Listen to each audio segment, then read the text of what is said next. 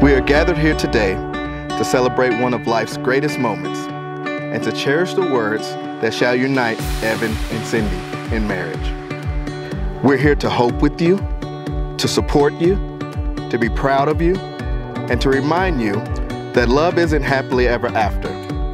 Love is the experience of writing your story. It's not one moment, not even this moment. It's every moment.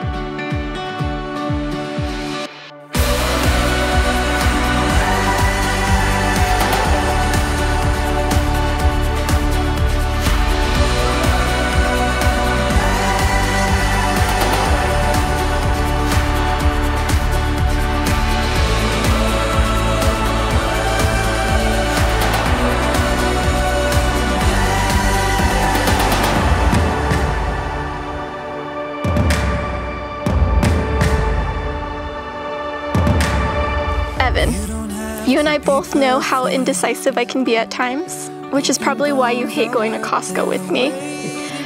But if there's one decision I've never been more sure of, it's marrying you. I knew we were meant to be from the start, especially when I found out about your love for doing laundry and my ability to avoid doing it. Your kindness and willingness to help extends far beyond cotton and polyester, like just recently when you dedicated your days off to build Dad a staircase. I love everything about you. The way you laugh, the way you run your hands through your hair when you're stressed, the way you walk so fast that I sometimes have to jog behind you on our hikes. Cindy, no words can describe how happy I am today. I never imagined this day would come, and it took some time, but now that we're here, I couldn't imagine going through life with anyone else. Over the years, you have been my best friend, my rock, and my greatest accomplishment. Most of all, you are the love of my life and make me happier than I ever could have dreamed.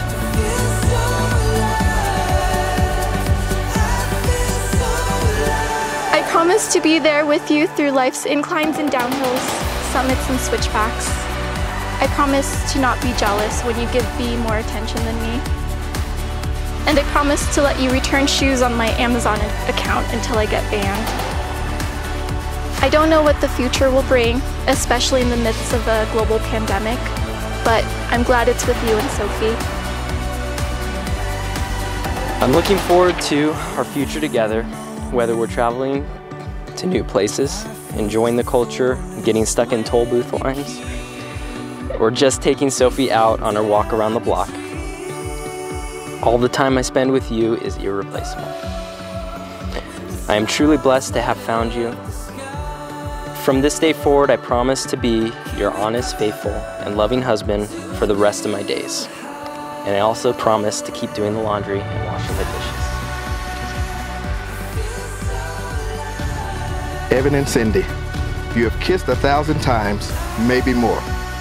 But today, the feeling is new. No longer simply partners and best friends. You have become husband and wife and can now seal the agreement with a kiss. Today, your kiss is a promise. You may kiss the bride.